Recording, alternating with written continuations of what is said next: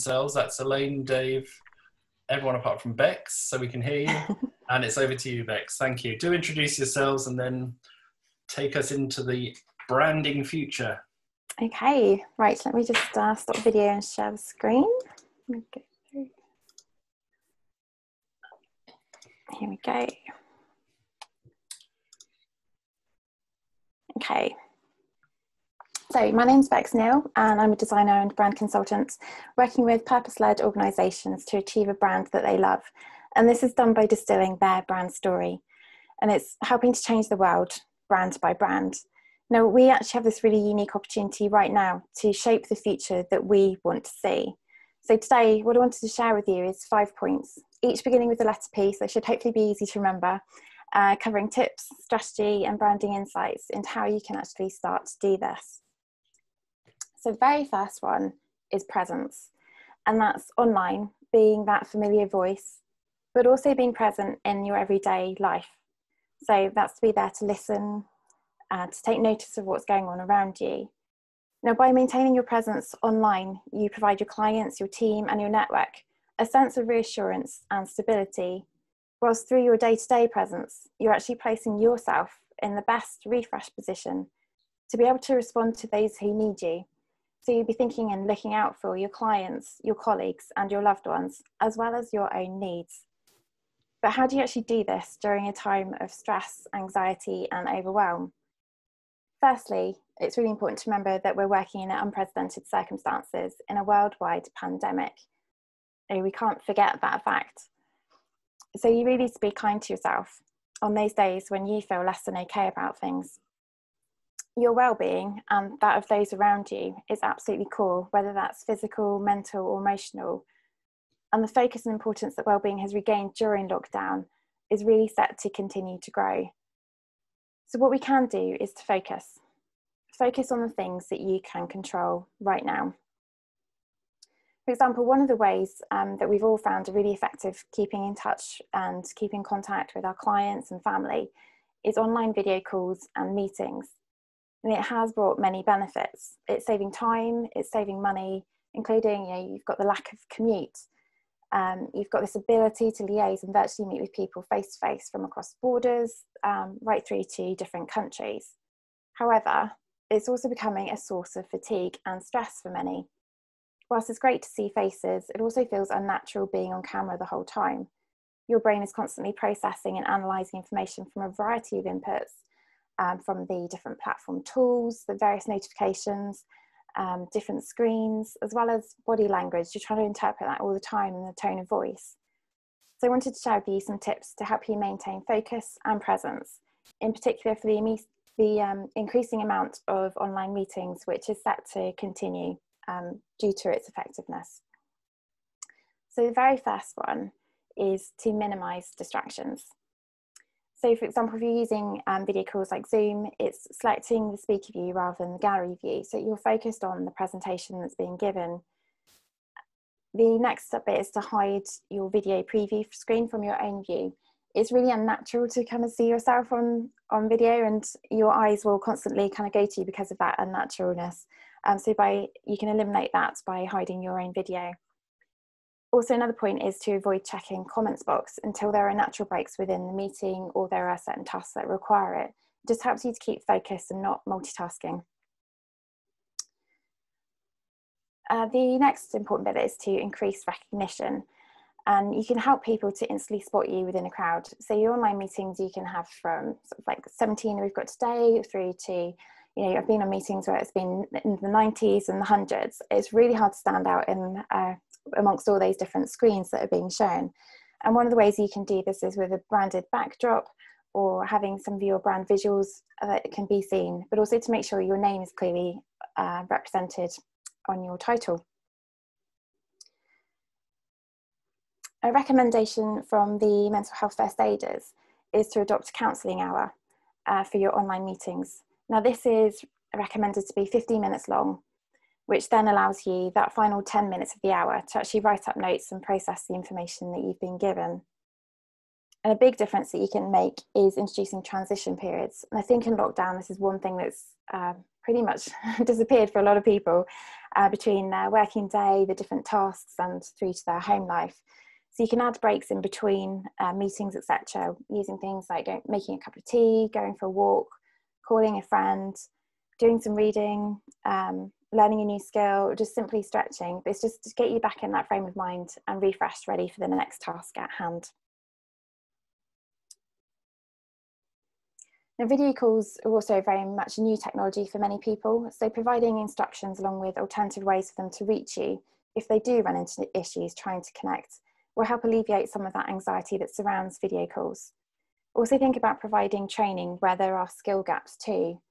And this is an area that a lot of charities and homes have been able to help their resident patients with, to keep in regular contact with their families, but also to form online support groups and peer-to-peer groups. It's a really small act, but the actual benefits to the patient's well-being and that of their loved ones has been an enormous impact. And it will be something those charities and groups will be remembered for. For others though, this skill gap has unfortunately resulted in services being halted or having very extremely limited reach. So the next P, purpose. People want human connection, and lockdown has highlighted this need even more. Through separation and physical distancing, it's actually bringing people closer together, which has been amazing to see. There's sincerity, there's been kindness, there's people pulling together to share goodwill and overcome the different challenges that we all face. It's also provided an opportunity to really get to know one another and to support each other. So in terms of your content that you're putting out there, you can share your personal insights and your shared interests, messages of hope. Think about the good news stories that you can share, helpful tips, think about your safety precautions and different processes that you've got in place to keep people safe. Shine a light on your clients' work, as well as supporting local causes and your network. Be creative and keep it simple. Illustrations and infographics are a really powerful and effective way to communicate your story and the key information. It communicates all these important factors in a very short amount of time, but it also increases the understanding and it helps to build brand awareness and trust. And another great communication tool is video and photographs for Dave. But yeah, with videos you can create remotely on your phone, again, taking photographs and taking your phone. You can share those and repurpose. And if it's something you're uncomfortable with being in front of the camera, there are options. You don't have to be there. You can do voiceovers, you can put together a slideshow. It could be a montage of photos, testimonials, presentation slides, or even sharing content that's just a simple moving graphic or using animated text to attract that attention. Now, presence and purpose, they go hand in hand in how you live out your brand and how you remain relevant.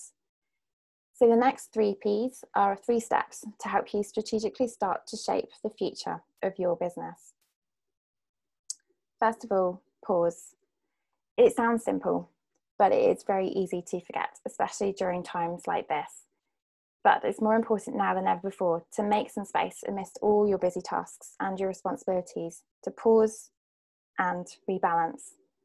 To find that space where you can actually be with your thoughts and do something that makes you happy and restores that feeling of you. So maybe it's a hobby, maybe you're going for a walk or you're trying a new recipe. Whatever it is that makes you feel more you, make sure you implement that into your routine and day. And it's here that you can start to see things in a new way and perhaps identify different opportunities or new passions that you can introduce into your working life as well. So the second step after you've done your pausing is to ponder. So think reflectively about how things are for you right now, how things were in your business, so right back from when you started to where you are now. What have you achieved? Especially think about the different things that you've implemented and that's worked really well during lockdown. And then the next stage is to think about where you want your business and your life to be. How can you create that sort of synergy between the two? By doing this, you can discover what's in alignment, but you can also find out what needs repositioning to help set you apart and help you to reach those goals. Positive changes will come from these challenges that we're currently facing, And we have this opportunity now to shape the future that you want to see. So the final step is to plan, and that's short term as well as longer term. So what changes can you make which will help increase morale and well-being for yourself and those around you? Is your brand giving the right impression? Is it positioning you where you want to be? Are your values and purposes being communicated in everything that you say and do? Now, one of the places I always start with my clients is with their brand story. This provides a strong, unified foundation on which everything else is built upon. And from here, you can use your brand story to continually filter your business decision-making tasks and help you forge that path forward. One of the key ways of working with clients through these very steps is conducting brand audits. So it's working with you and alongside you to identify what's currently working towards your vision, discussing any areas that are out of alignment, and giving you personal recommendations along with design support where you need it to actually help you reposition your brand and build a strong collateral of brand assets that communicate what you do. So short term, a strong brand gives you confidence, gives you positioning, and it helps to raise awareness. Long term, a strong brand strategically builds relationships. It builds that recognition and trust. It generates a return on your investment in more ways than just profits. By communicating your purpose and values consistently, a strong brand can increase the number of people that you reach, as well as the opportunities to help, making a difference in the world through your brand. Now this takes us back full circle to the action, being present and being purposeful in all that you say and do. So remember the 5 Ps: presence, purpose, pause, ponder, and plan, to help keep you on track and keep you moving forward and shape the future that you want to see today. So if you have any questions, or if you'd like a virtual one-to-one coffee afterwards, send me an email and we'll get something scheduled in. But I'm here to help you inspire and change the world brand by brand with design to tell your story. Excellent. Thanks, Becks. And there we go. Everyone's back on the screen together. So it may not be so much questions, or if you have an observation or want to reinforce what Becks has shared with us today, but thank you. It's very good that we've got some positivity in the room today about looking forward. And of course, that is really, really important at the moment. Anyone want to go first? Make a point, ask a question? Yeah, Caroline, thank you. I think that was very good, Becks. I think it's important also to consider if you've got anything hanging around, because emotions have a habit of resurfacing when you don't expect them. So you can be walking down the road or in a meeting and all of a sudden you get a memory coming up of something that's upset you, or particularly as we're not seeing other people at the moment, you're sort of dwelling on. So you can get stuck in your own stuff. So if you need any help with that sort of thing, that's what I do. I like sorting people out. That's excellent, Becks. Thank you. Thank you. Excellent. Thank you. Anyone else got any observations about the power of imagery? Oh, Ian, go for it. Yeah, great presentation, Becks. Thank you for that. I'm a bit like you. I'm a sort of business coach myself. And I just wondered what your thoughts were on how people are adding value to what they may have learned during C19. Yeah, I think it's really important that people are sharing their stories out there. So whether it's achievements that have been made, it might be things that their team have got involved in, especially with those who've been on furlough. Some of them I know have gone off and done some charity work, and all of that can have a really good reflection on your own business. So it's really looking about just sharing what's going on in the world, keeping that transparency, being open, being human, creating those relationships.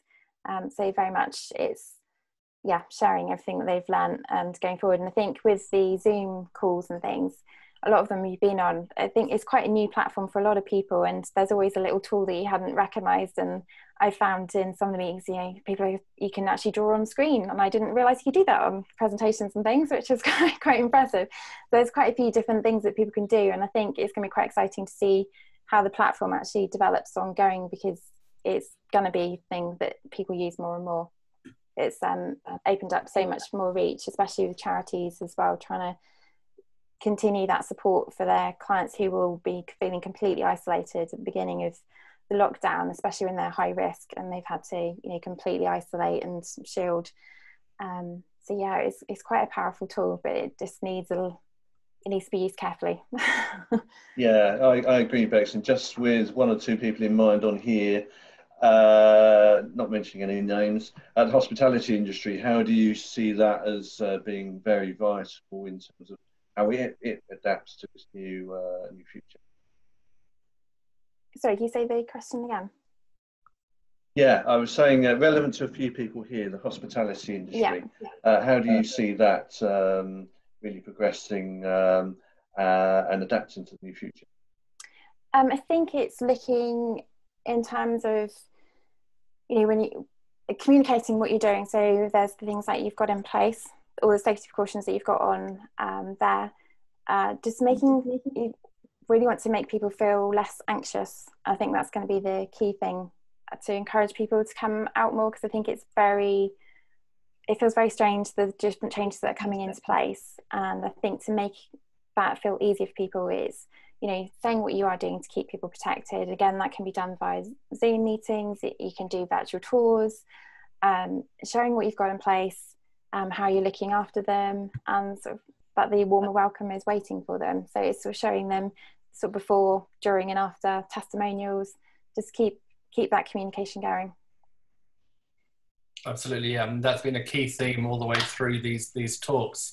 We'll go to Dave, but Sarah, in a moment, I wondered if you are finding that people who are wanting to travel, you are having to, I don't know, pivot is the word we're not supposed to be using because everyone's using it, but some rebranding and about travel. But Dave, you had your hand up first. Yeah, there was a couple of things which, and I've just sort of, what Becks just said is just adding something else onto that. First of all, what Becks said about sort of your personality and things like that, one thing in mind is people buy from people. So things like Instagram, what I've learned from a few people works really well is, for my Instagram, my feed is basically my portfolio, all my work and things like that. But then your stories, that can be anything, because it disappears after 24 hours. So people get to know you. So if you're out walking in the forest or away from work, post that on your stories and people get to know you. And that could create a connection with, if you've got the same interests that they have, they then start following you, they'll start seeing your feed, and then that could potentially lead to more work. The other thing is a little tip. If you notice my backdrop's got the QR code and everything on, I discovered an app the other day called Hi Hello. It's actually a digital business card. So you can actually meet somebody networking, they can just scan your phone and your details go straight into their phone and save into their phone. But if you do the desktop version, they also let you create a Zoom background with your, if basically if you open the camera now, scan that QR code, my digital business card will appear on your phone. So again, for Zoom meetings and things like that, it's another good way of getting people to get your contact details if you're in a big group, saying you don't get to speak to everybody. And going back to what Becks just said about showing what you're doing to put safety measures in place, is it possible to quickly share my screen, Matthew? Yeah, go for it. And Vicky will make you a co-host. I'll just give you, on Saturday, I went out, well, Matthew, I visited some local businesses that were reopening, like hairdressers and hotels and things like that. This should open up. Hang on, oops. Don't know if it's going to work. Right, let's try again. Right. Can you see that? No, wait, that's it. There we go. Yeah. There we go. So basically, this is local hairdressers. showcasing what they're doing to put their customers' safety first, and then your face masks, and then taking the temperatures as they're coming in. So they're now going to use this on their social media to put people's minds at rest of what they're doing. And then this was at Chilworth Manor Hotel, just examples of how they're protecting their customers and their staff. So things like that you can use in your marketing. There's Matthew. And I think, so yeah, so there's just an example of how you can showcase to your customers how you're going to protect them, put their mind at rest, get them to come and visit you. Excellent, thanks, Dave. Yeah, so Sarah, I mean, what I was asking, I guess, was about, you know, the traditional ideas about travel are probably going to change. I mean, I have a hotel in the New Forest. I hope people want to staycate, whatever that is. But at the same time, I have a business that works in the Caribbean, so I want people to get on a plane. So really interesting times for you and how you promote travel at the moment. Absolutely. One of the things is that you really have to be sensitive to individuals, because there's a lot of people out there who they absolutely can't even think about getting on a plane and going overseas. And there's other people who, I've been in lockdown for 3 months, I'm absolutely desperate, I want to go tomorrow. So it's sort of the two camps, really. And you've got to be sensitive to both. But yes, I think the future of travel is going to change. And obviously, as a travel agent, we are completely inundated at the moment with information from all our suppliers, the airlines, hoteliers, with all their COVID-related updates and cruise lines. And we've got to stay on top of it all, and as well as all the different overseas regulations, the Foreign Office advice. And I think in a way, and I'm fingers crossed that this will be the case, I think now more important is a time that people actually need a travel professional who can keep on top of all this for them.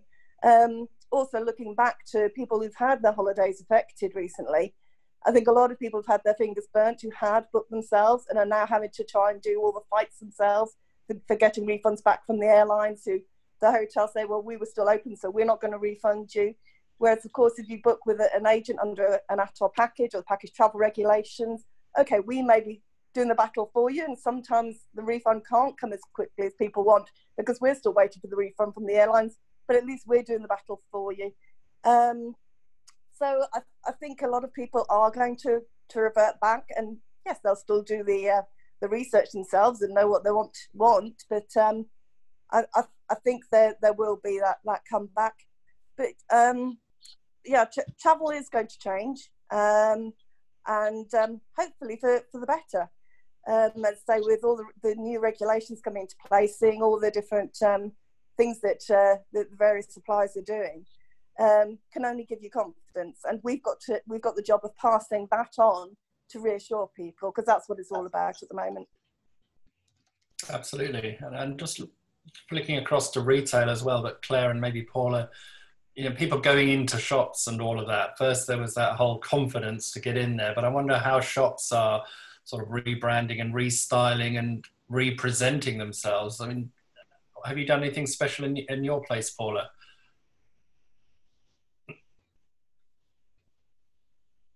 Hang on, we just unmute first. Don't want to miss your pearls of wisdom there. That's it. Perfect. Try again. Yes. No, we're working towards getting open, hopefully the end of the month. We are a small shop, so I think number one, we will have to limit the number of people coming in. But we'll have the Perspex screen and the hand gel, all front of house, all very evident. We might have to change our product range really, because everything we sell people will touch. So we just got a lot to think about really. Yeah, absolutely. And you've got to do it when you're ready and you're confident to do that. But I think the message clearly is also from Dave just then. Just put something up in the window or on your messaging about all the things you are doing to make it safe to come in. That's really good advice. Yeah. And hopefully people will behave. I mean, I've only had one difficult person so far, all over a cup of tea. I mean, our challenge in hospitality is that we're having to get people to fill in the track and trace. And of course, New Forest people are too posh to give their details. which is frustrating. I mean, but you just want people to cooperate and be kind and be patient. Be kind is the hashtag. Are you picking up anything, Claire, from members about getting the messaging out about come and spend and come and try things or do things differently? Yes, well, I think it's already been mentioned, but I think instilling confidence in people, reassuring people. There's a lot of people feeling anxious and apprehensive about what steps are sensible for them to take next. So the fact that our hospitality and our retailers are reopening and are beginning to welcome people back is slowly helping people feel that they are confident that they can go out and do so safely. There will be setbacks. I have family in Melbourne, Australia, and they're all messaging me saying, take it easy because it's not nice going backwards. So, we do have to be sensible and take precautions. But I'm talking to one of my members recently, and she runs a gift shop actually. She has her hand sanitizer station as people enter, and she is having to ask everybody to sanitize as they enter the shop, and some people are resisting, saying, oh, but I did it across the road. And she said, no, this is mandatory. If you want to come into the shop to browse, all we ask is that you take the sensible precautions that you can. And she hasn't, she has had people who've resisted initially, but once they understand the thinking behind the precautions they're taking, she's finding more and more people are getting used to that. So it's just the new normal, but it's something that is an added level of burden really on the individual business owners, because you're the ones who are trying to instill that confidence in your customers. So it's a tricky one. No, absolutely. And not just a burden of the cost as well for all these things. Every squirt of sanitizer is 12p. So, you think, this is the problem. But go for it. Sanitize at will. But of course, lots of good news for hospitality today from the Chancellor. I know the New Forest isn't just about hospitality, but it's a major sector here. Over £500 million a year in a good year is spent in hospitality. But things like the 50% off your bills if you go and eat out on a Monday, Tuesday or Wednesday was announced today. The government will pay for half of your scones at a lovely tea room in Brockenhurst called the Thatch Cottage. There are other tea rooms apparently, but there are lots of opportunities, and this government support is going to be very valuable for tourism businesses. As well as keeping View HR and other HR people busy. I mean, there's all sorts of stuff to read about the furlough scheme, about if you bring someone back from furlough and keep them on till January, the government will just give you a cheque for £1,000 for doing that per employee.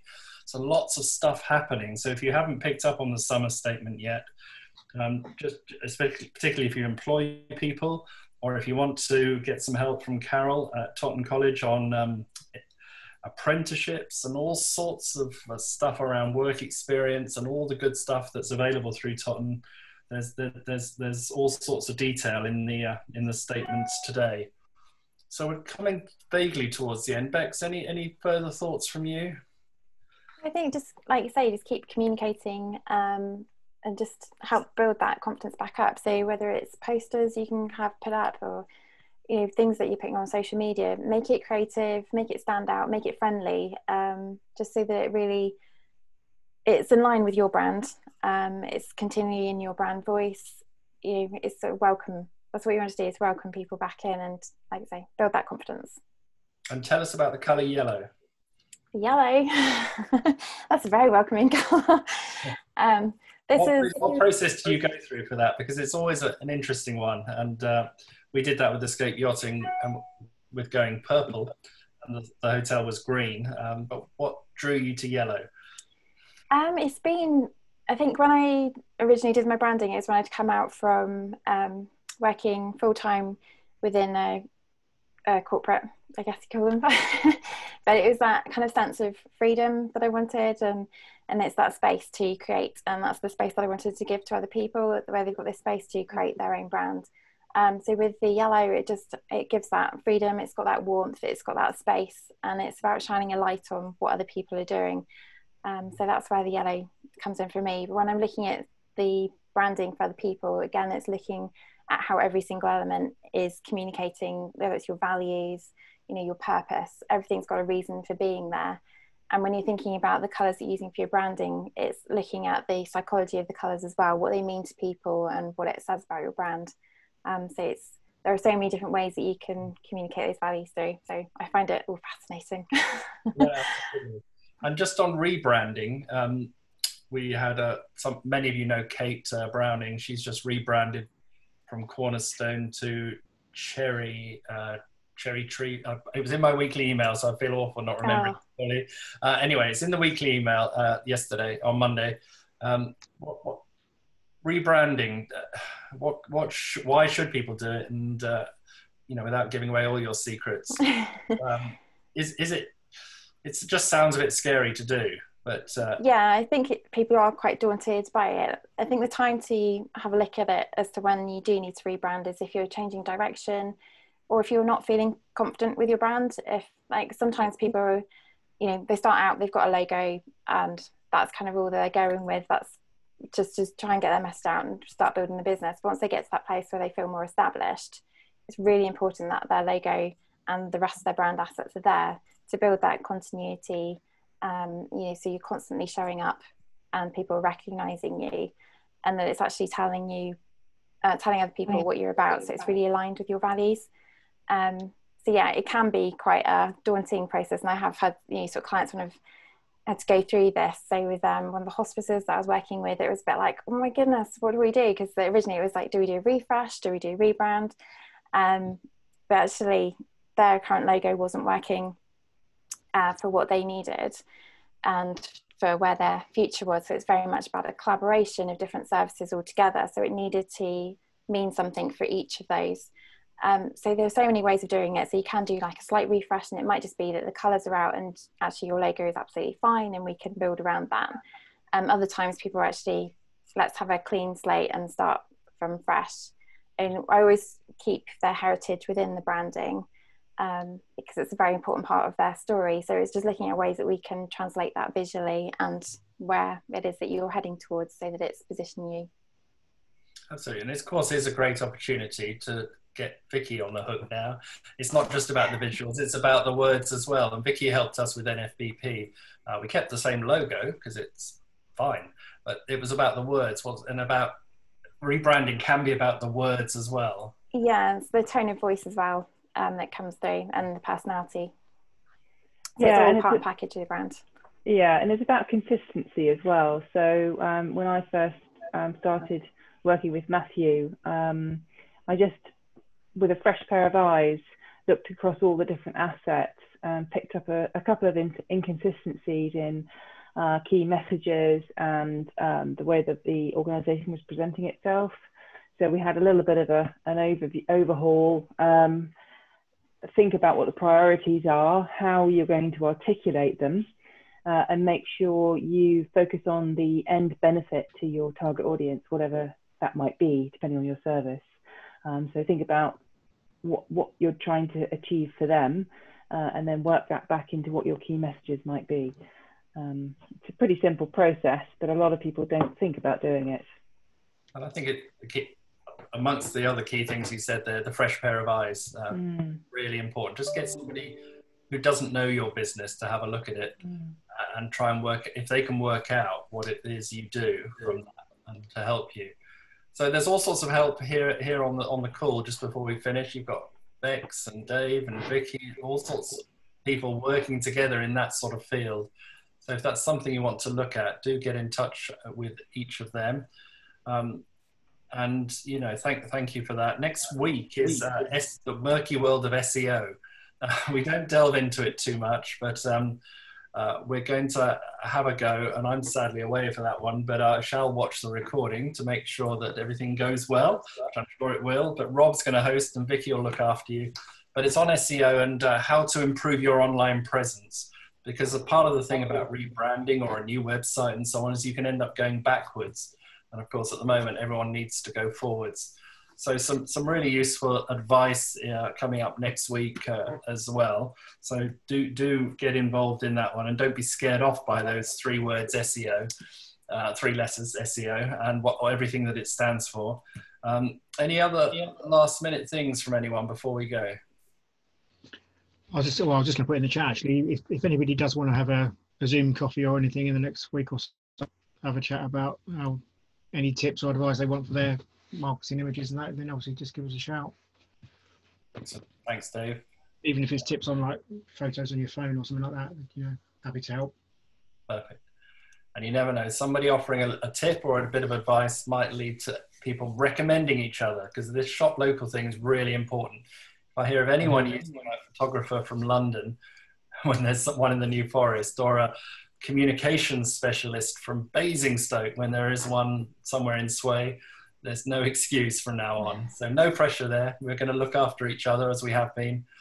Thanks everyone for your time today, as always. Have a quick look at the chat before you go if you haven't noted various people's contact details and so on. Carol, thanks for introducing Totton College again.